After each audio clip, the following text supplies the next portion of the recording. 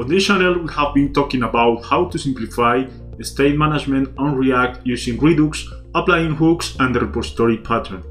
We have seen how to work with synchronous and asynchronous actions. Now we are going to see another alternative for global state management using reactive programming with observables implementing the RxJS library.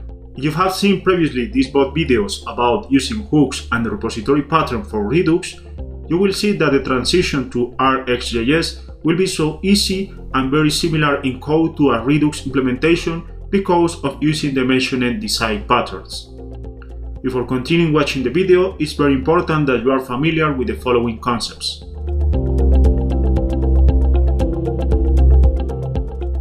For this example, you can get the link of the source code on the description.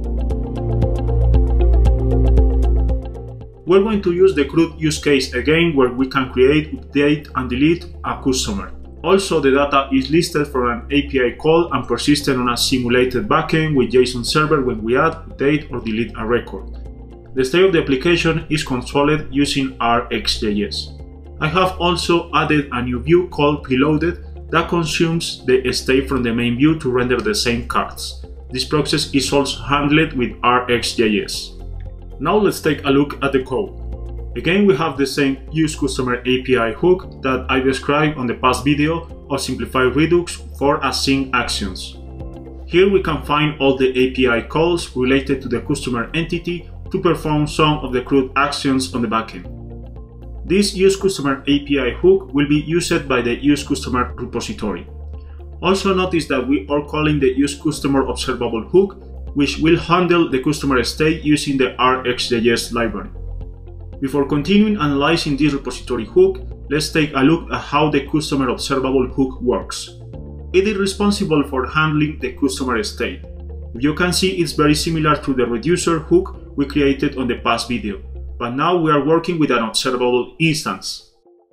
So first we need to create the observable instance outside the hook to ensure that it's a singleton object.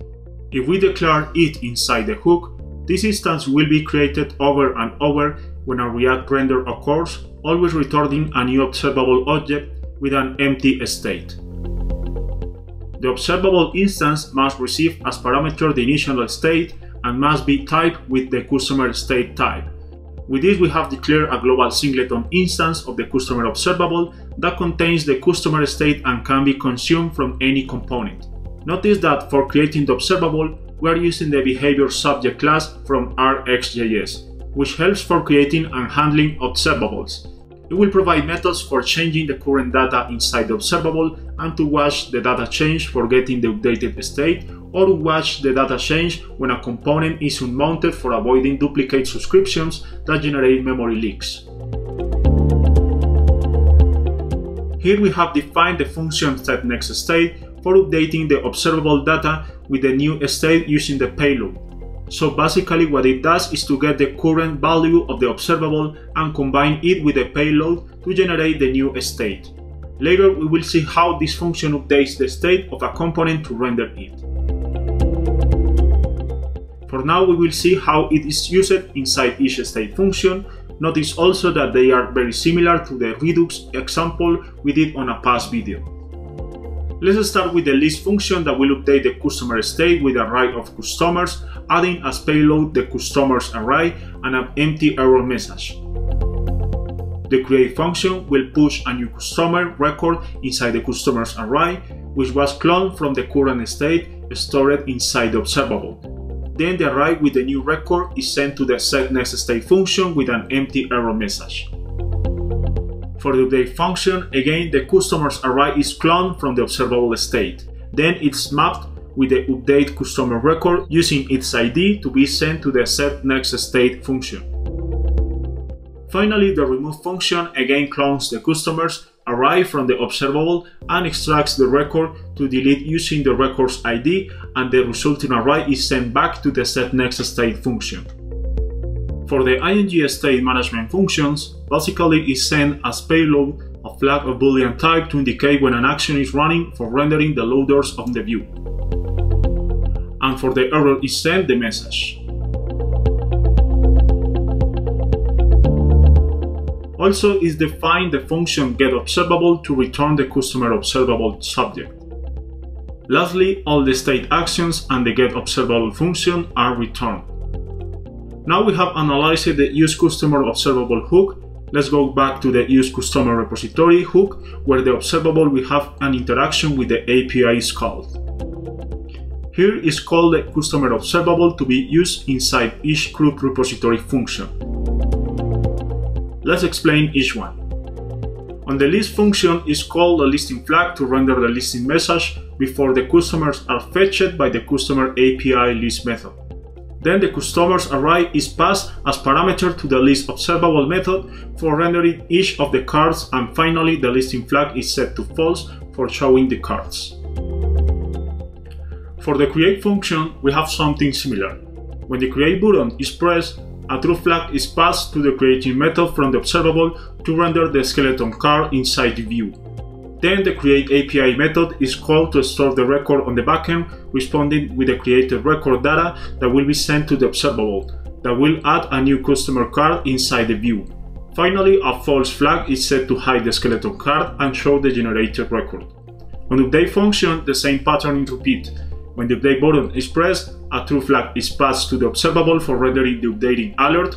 Then the update API call is done, responding with the updated record to be sent to the observable for rendering the customer card with the new data. Finally, a false flag is set to hide the updating alert. Lastly, we have the delete function. When the delete button is pressed, a true flag is passed to the observable for rendering the deleting alert. Then the delete API is called to delete the record. The record ID is passed to the observable for deleting it from the state.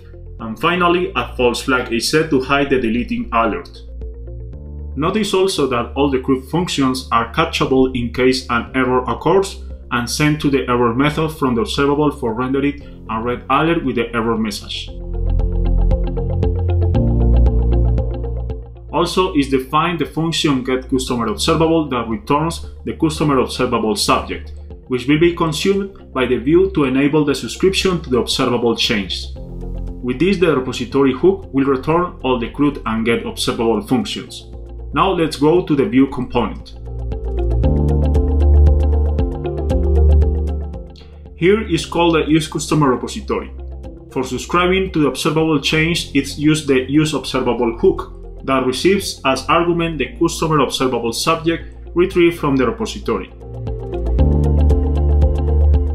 This hook is responsible for initializing the observable subscription when the component is mounted and to finish the subscription when it is unmounted. Inside of the subscription, it's called a state setter to capture the newer observable state when a change occurs to re-render the component. Remember that the changes are sent to the subscription when the next method is run from the observable subject. Finally, this hook returns the update state to the view. With this, we can render the customer state to display each of the alerts and cards. Also, we can call the create action inside the add customer button.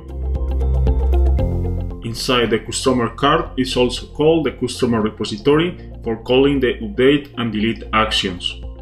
To check that the customer observable is a singleton instance, we can take a look at the preloaded customer screen component. We can notice that the data persists because it's called from the same customer observable and was preloaded by the main screen component when was called the list method from the repository. To conclude, some of the big advantages for using RxJS instead of Redux is that we don't need a store for creating the root state object, reducing boilerplate code. Also, we don't need to wrap into a store provider the web application.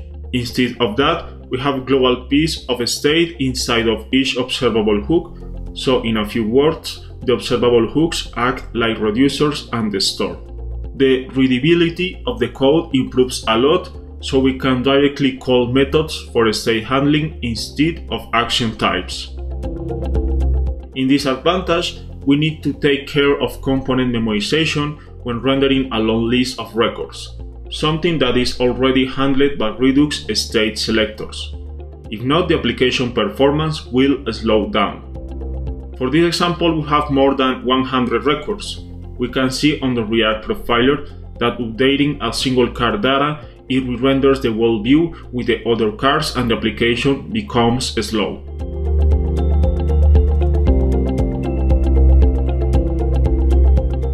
To prevent this behavior, it's needed to use React memo on the customer card export to check if the component should update. If we look again, it is now only re-rendered the updated record, improving the performance times a lot.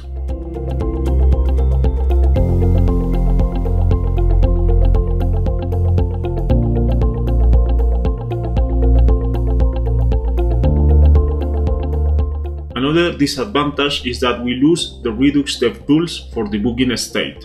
However, it's not a big problem because the state is separated into observable hooks, easing manual debugging. Thanks for watching, see you next time.